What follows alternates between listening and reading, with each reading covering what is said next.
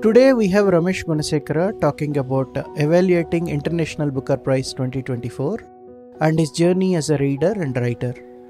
Romesh Gunesekera was born in Colombo and lives in London. He is a fellow of the Royal Society of Literature.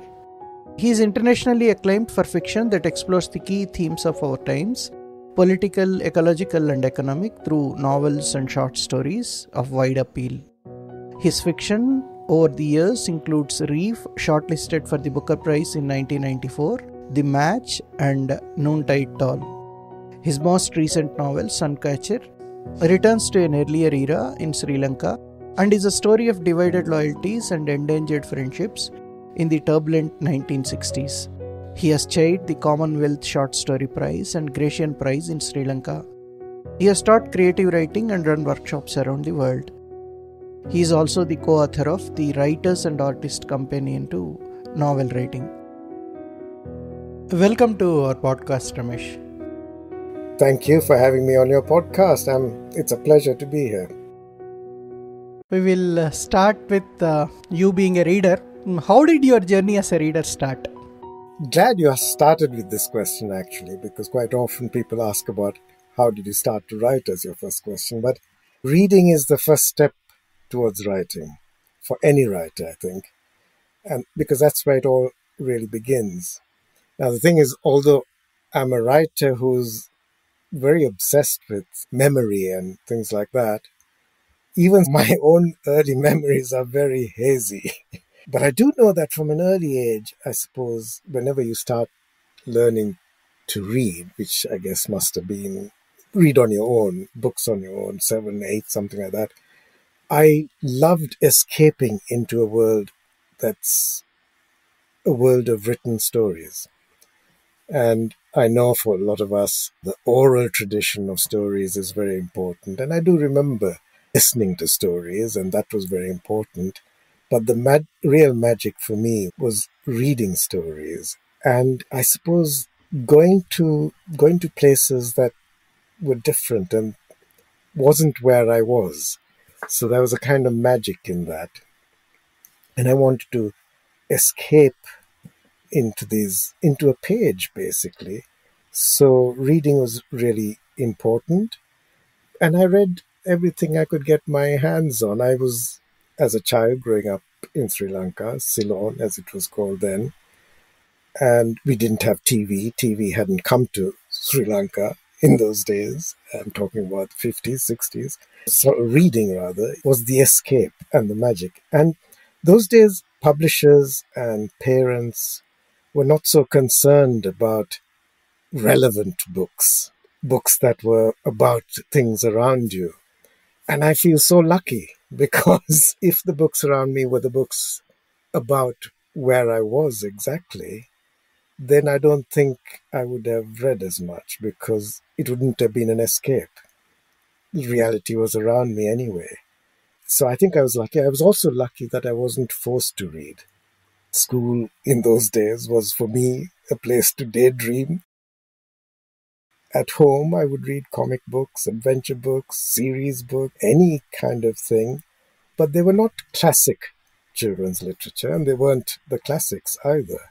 They were the books that lots of people, lots of your older readers would recognize, the series books. It was in English. I was reading in English. In my school, my schooling was in Sinhala in Sri Lanka, but at home we spoke English. So my imaginative life was always English language books. And so it was obviously mostly America or England, those sorts of books. And as a child, it would go on then to read westerns and to read spy stories and so on. In fact, my last book, Suncatcher, the novel, which is set in the 60s, about two boys growing up, there's quite a lot about the kind of reading habits of people like me. So that was, again, not being forced to read was also really helpful because it became my journey, my way of discovering the world, discovering different things. And as a result, the story became important. That was what was really pulling me along. And then there were two other kinds of reading stages. The second stage was when I was adolescent, I moved. My father moved to the Philippines and I went with him. And as an adolescent, I was exposed to a completely different world as a result.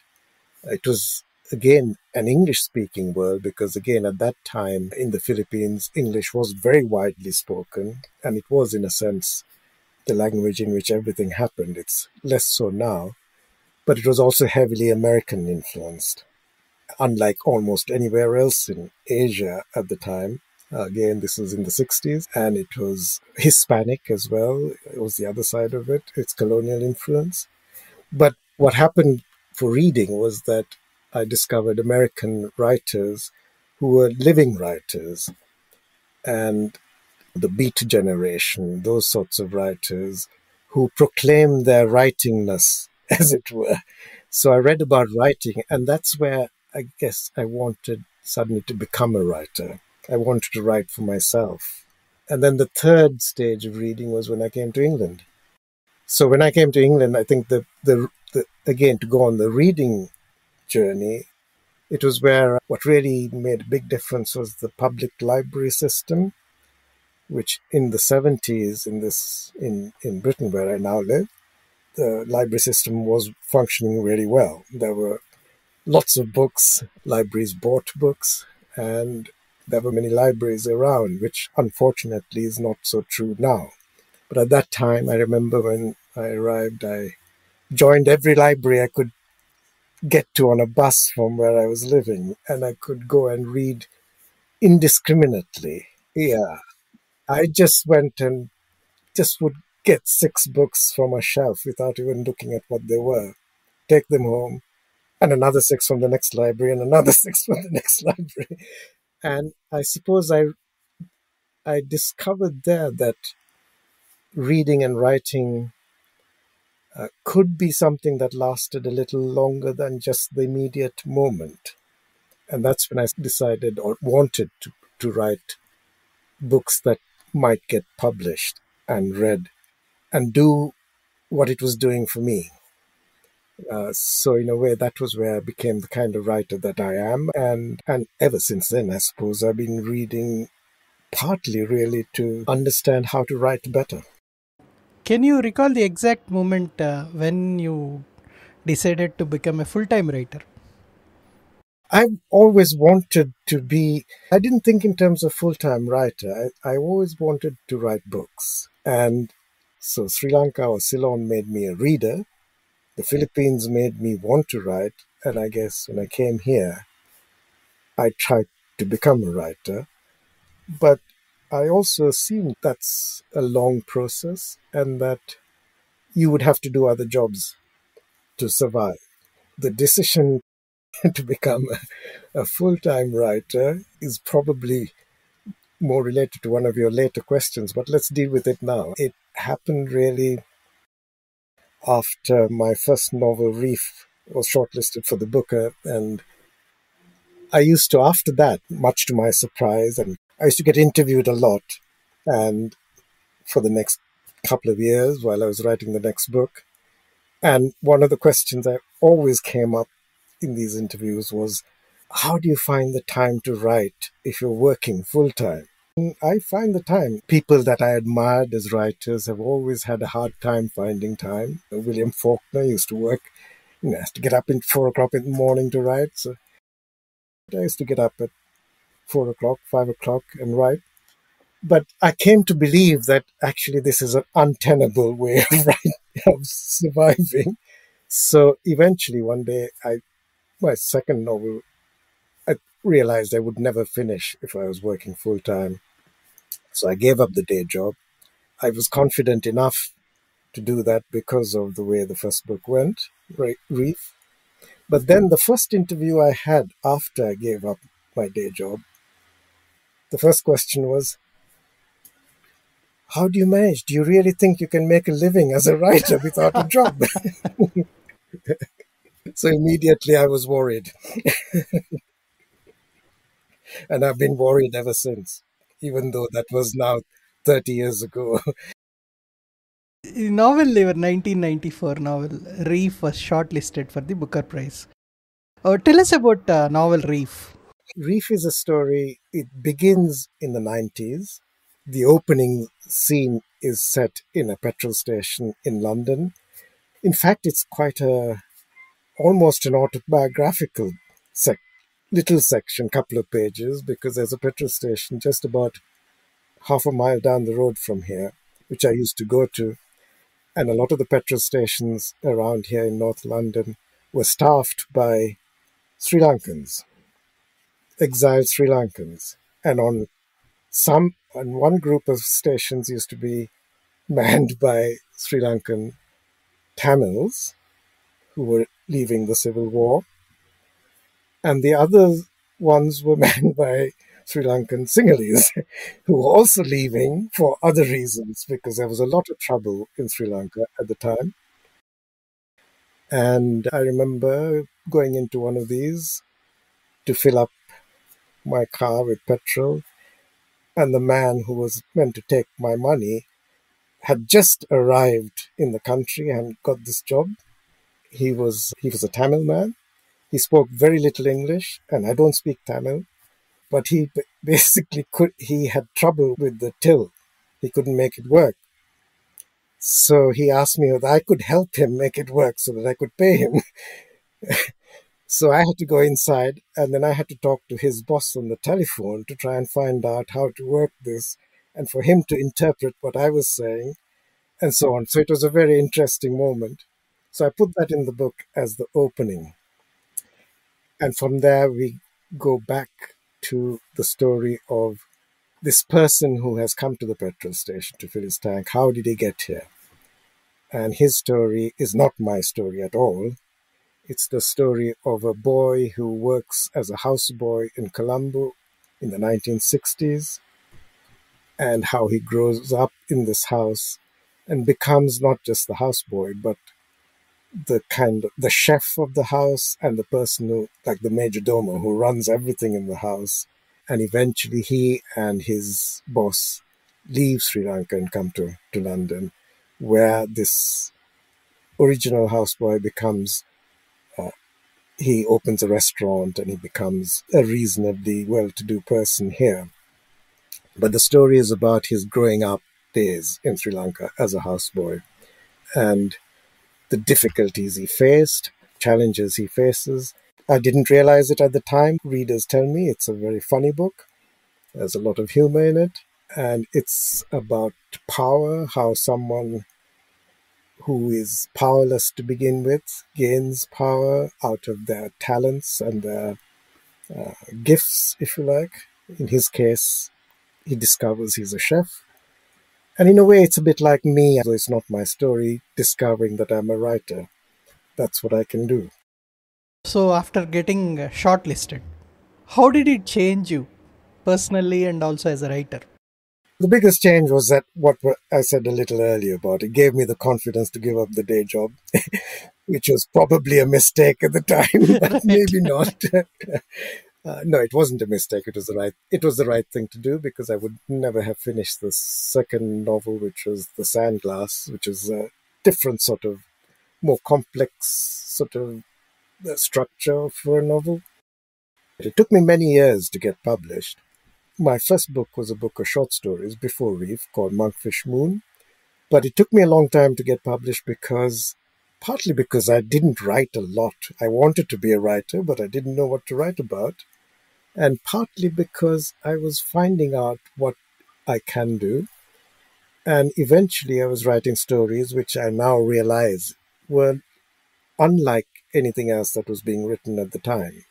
And so when Monkfish Moon came out, it made an impression. It was reviewed very widely, unexpectedly. Novels that had a background in South Asia tended to be not like the books I wrote. Reef, again, is a very slim novel, whereas people were even getting used to South Asian writing coming out. But you had Suitable Boy, Midnight's Children. These are big books of a different kind. And these were distinctive, my books. And so the impact was that unexpectedly I discovered that there were readers out there who were reading my book. I grew up with a feeling that when you publish your first book, you'd be lucky if a couple of hundred copies get sold, and most of those would be to the public library system. That was the received wisdom of those days. So when Reef came out, and we didn't have internet and email those days, I would get letters, and I would get letters from all over the world saying what they found in my book and how it appealed to them. And also, for example, that my writing had a kind of humor in it that I didn't realize when I was doing it. So in a sense, it helped me understand what I can do and what works for me. So having that readership was a big impact. It got a lot of translations in many countries, but not into Tamil, not yet, and not into Sinhala, except now, 30 years later, someone is doing it. And it should happen, I think, this year or next. Hopefully this year to come out. But it's taken a long time. So, as a writer yourself, how do you view the value add that translator brings? Translator's value is immense, really, because a translator can, in a sense, make or break you in another language and in another world for another world of readers. A gifted translator is doing something amazing for a book. It just opens it up to a whole new range of experience. And so I think it's hugely valuable. And of course, if the translation isn't good, it's the end of you. You will never live again in that language. And sadly, I think it might have happened with me in one or two languages. Because, of course, unless you know the language, you can't tell either. So you have to trust your publisher and your translator to do the best they can. And reading the books I've been reading for this prize, I can understand how difficult it is, and how wonderful it can be. And there are books, of course, that are probably better in translation than in the original, because perhaps an even more gifted writer has done the translation. Yes. And it's interesting because it's interesting how we think about translation when we read the sort of classic Russian writers, for example, Tolstoy, War and Peace. We don't generally think of it as a translation. We think of it as the book. And when you think more about the translation, you realize just how complex this is. There are Russians speaking in French, they're translated into English, there's all these things going on. And in a way, in my first book, Reef, Triton was the narrator, the cook. One of the things I was trying to do in that book also was to not deal with translation so much, but to deal with the ownership of language and how you do that. So in that book, Triton is telling the story in English, and he's telling the story where he begins with a simpler English, and as he grows in confidence, he takes over the language, and he uses more Sinhala expressions in it, and he basically takes ownership. And that's what we do as writers, and that's what we do as readers as well. And that's what translators do. They take ownership of the book. You have been a judge for the current International Booker Competition 2024. Can you tell us about the evaluation guidelines broadly? Very little in the way of guidelines, really. This year was the largest submission, and it was 149 books, yeah. Those are the books that have been sent in by publishers to be considered for this prize. So we as judges get all of these books. And I have read all 149. Some of them, obviously, I've read faster than others. Related to perhaps your other question is the reason I agreed to do the prize is because I wanted to read books that I would not otherwise read, especially books that have been written in other languages. And I think these are from about 30 different, more than 30 different languages. But the guideline really is for us as judges to collectively come up with a list of books that we can recommend that people who are reading in English should read. There's nothing more than that. And really, what that means is that we as judges, and me, I saw it as my responsibility to be as open as I possibly can be, because what we're trying to discover is what writers in other languages might be trying to do with fiction, and what their ideas about fiction, what their traditions of fiction, their influences may be very different. And that means you have to be open to new forms of writing, new structures, new content, new ideas. And that's very exciting. So now, when you are evaluating the work, you can only evaluate it independently, right? Independently as a book, because you wouldn't be reading the source anyway. So, is there any way to understand how good the translation is? I suppose it's difficult to say whether if a book isn't succeeding in its own way, whatever it's trying to do, if it's not succeeding in that, the question then is that because the translator isn't good, or is it because the original wasn't conceived properly? Maybe you can't quite draw the line exactly where, but at the same time, the books that do work best, you can see that if the translation isn't good, it will show. If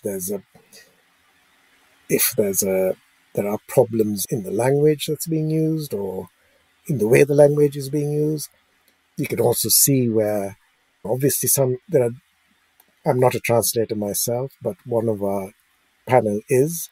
But we didn't necessarily talk about the kind of philosophical aspects of translation. But I know that there are different schools of translation, how you approach translation, whether you try to evoke the same thing in a different language. And many of these books actually have some comment or afterword by a translator explaining what the problems were that they had to deal with. And those I found fascinating as well. So you get a feel for whether the translation itself is succeeding or not. But on the whole, we were looking at what you're looking for is this a book that you can that gives you something when you read it. It gives you and is worth looking at again. So, this 149 books that you had to read, how much time was given to you before you had to announce the long list? I suppose we were getting these books from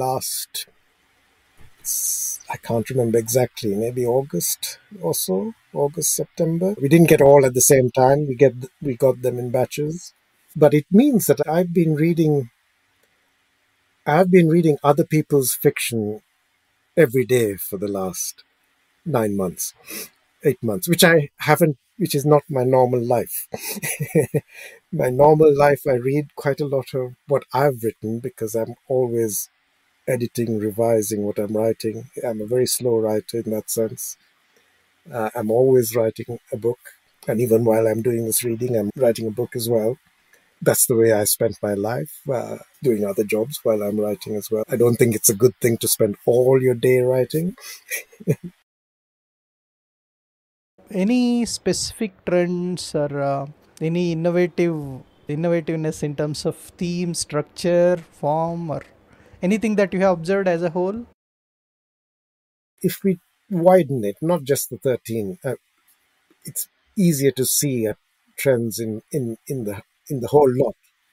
Um, and my impression, I think, is that actually, to my surprise, perhaps, very much like what you find in English language writing, fiction these days, there is perhaps a kind of drawing in of the fictional world. There's a kind of tendency for writers to be looking at things that are closer or themselves, much more than, say, I don't know, 30 years ago or whatever. And I don't know why that is. It may be because of the predominance of film, which deals with the external world very, very easily.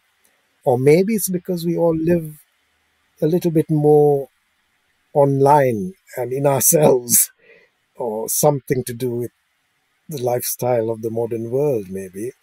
But there is a sense in which there is a kind of focus that is somehow a bit, to me, a bit closer in that. And it's true of English language fiction as well. I think there is an element of that anyway. And the other thing, which again is shared in English language writing as well, is a blurring of the boundaries of fiction and non-fiction, and a general blurring of the boundaries so that it's sometimes difficult to say where the fiction is and where the non-fiction is. Now that's not new, because always writers have used themselves for their fiction and have used their own experience for fiction right from the beginning of writing. But maybe the difference is that there's less, perhaps, importance placed on the idea of transforming that experience. So that, I would say, is a tendency that's there. It's and also a tendency to perhaps be a little experimental in your structures, sentence structures, paragraphs, all of that sort of thing, which again is shared in English language writing as well. I suspect there's some of these tendencies are perhaps just the effect of technology and the way we live. And I suppose what's interesting is about looking at this international range is how much in the world, if you're a writer writing, there's a commonality. And I've always said this, and I always feel it, that in the world, there are many divisions, and sadly, I think too many divisions, and everyone tends to think of themselves as special. But one of the divisions that isn't often talked about is a group of people in the world, and it is a minority group, really, but it's a large minority group. But they're the people for whom the written word is important. And a writer and a reader share something, and they're unified in this. It makes them very different from the person who is not a reader or a writer. And their worlds are very different. And to me, when I read all these novels from different parts of the world, you can sense the writer behind each one of them. And we are all brothers and sisters. We are all in that family of people for whom the written word is magic in some way. Some very different sorts of magic, but it is magic. You put it beautifully. You have been a judge on many panels. Is there any specific experience related to this particular competition that you'd like to share? Yeah, I think it is to do with that. To me, it's a privilege for me to have had this opportunity, I think, to glimpse these other worlds, which in theory are very different, these different language worlds. And though I've judged quite a lot of prizes and awards and big kind of things, which all have helped me understand a little bit more about what fiction is, how it works, what's important in a book. And that feeds me and my own imagination. But what's different about this round is because it is looking at these different languages in different ways. I do a lot of workshops around the world, and I mentor writers, aspiring writers. And one of the things I get from that sort of thing is an interaction with different imaginations, which is very important to me. It's in workshops or with students or with mentees, looking at writing in its rawest form brings me right back to where we started. When I started out writing, it wasn't to get published. It was because I liked writing.